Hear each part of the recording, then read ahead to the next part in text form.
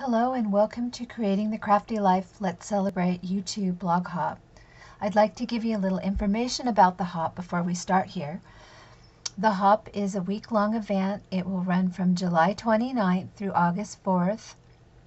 So you have plenty of time to visit all the hop stops. We have 6 lovely ladies participating in the lineup. I know we'll have a direct link to everyone listed below.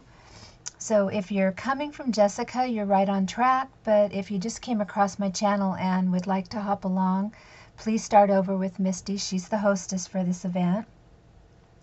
There will be a grand prize, and I will have a picture posted at the end of the video, and this is being sponsored by Misty. Some great stuff up for grabs, and winners will be chosen randomly from one of the videos. Plus there are some hidden prizes from the ladies too, so make sure that you comment and subscribe and follow on all the hop stops.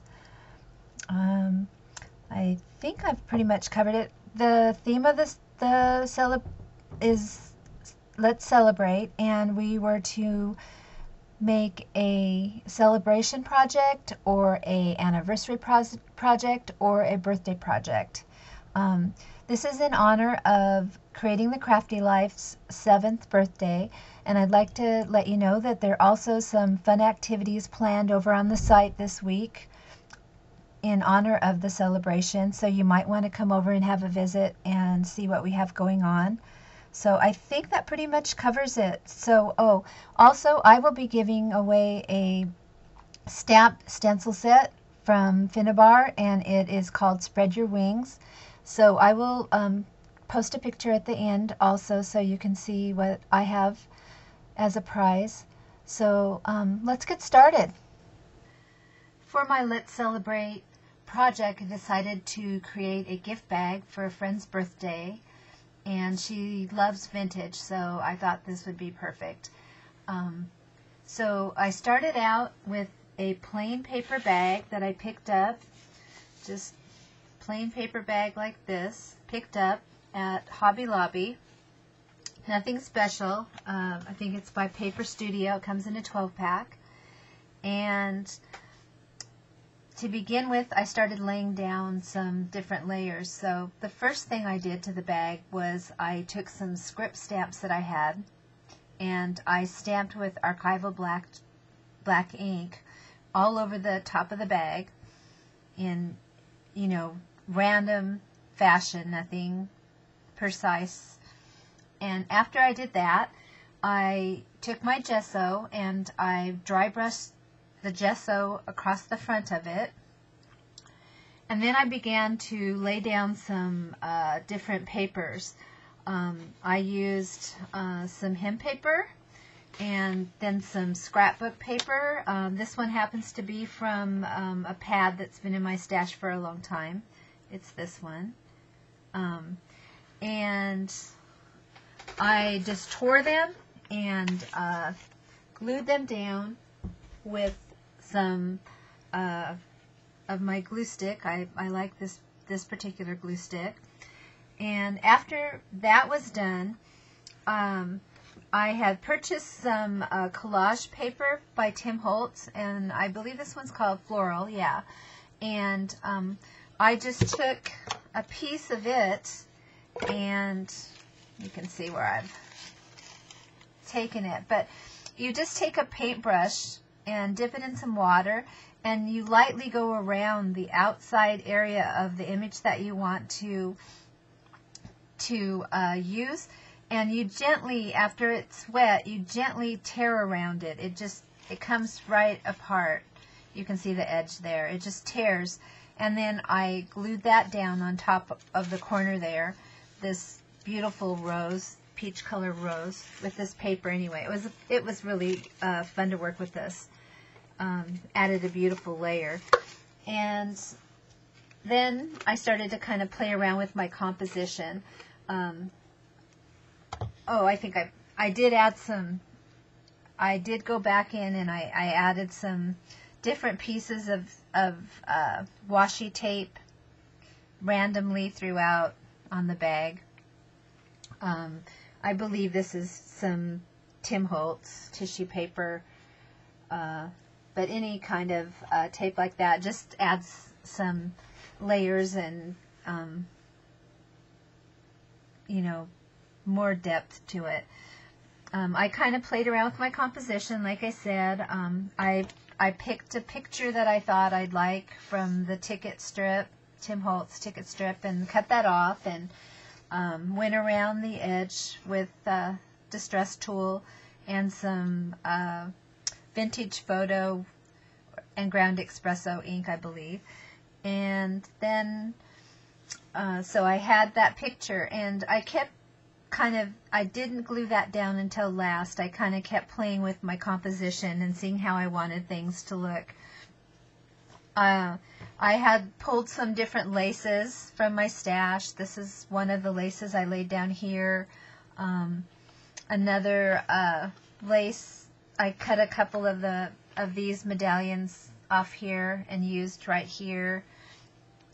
I also used this lace right here, just up in the corner with another little piece of scrap. Went through my buttons and you know, played around, you know, and ended up I layered my lace down, you know, just used some 3-in-1 to glue my lace layers down. And then I decided kind of which flowers I wanted to use. And they're just some Finnabar Prima flowers that I purchased at Michael's, very neutral. And what I did was I used some Opal Magic Wax in the vintage silk. I used that on the flowers, brushing on the flowers, and I also used it on the leaves down here. The leaves are cut from a die that I own with some lightweight chipboard, probably recycled cereal boxes, because that's what I like to use. And I cut it out, and then I used the gathered twigs, I believe it was, Distress Oxide ink to just color my chipboard, and then I went back over it with the vintage silk wax and added a really nice shimmer. So I knew I wanted to use those leaves. And then I also used a little butterfly from this Botanic Tim Holtz layer set. And I also found from the clipping stickers, I found a little saying that says beauty and grace, and I decided to use that. So it just was, you know, kind of playing here to decide what I wanted to build up on. And after everything was glued, then I started, you know, after I made my composition, then I start gluing down elements. And like I said, I saved the picture for the last, but this is a scrap from an old curtain. I laid that down under the picture, glued on my trims here, glued down my leaves. Next, I popped up the flower on a little bit of some cardboard to give it some height. The picture is popped up on a little bit of cardboard to give it some height. Tucked the little gardenia underneath. Tucked the little butterfly moth little guy down here. He's popped up on a really thin piece of cardstock. He doesn't have much height, just a little bit. And before I glued the picture down, I took some thread and just wound up a bunch in a ball kind of, and kind of tore it a little bit and just stuck it under the picture. It just adds some more nice texture. So at that point, everything is finally getting glued down. Like I said, that's the last thing. And the little sentiment, I put that on glued that to a little piece of cardstock, cut around it, put some distress ink around it, and then glued it down. And the very last thing I did was I took the vintage silk wax and I hit different areas on the bag, and even in a couple of the corners, opposite corners of the picture. I used a little bit of the wax. It just gives a really pretty shimmer and just looks really nice.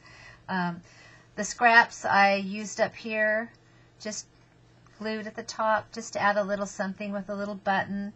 And I really like how this little gift bag turned out. It was inspired by Finnabar. She had done a gift bag, brown paper bag. I didn't do all the techniques that she did. I kind of gave it a little bit of my own spin, but I did do some of her techniques, and I really love how it turned out. So anyway, that's my share.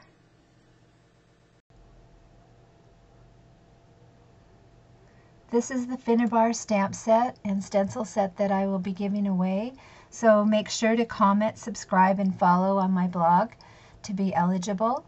And next up on our lineup is Stephanie, and she is listed in the links below, so go check her out. Thanks a lot.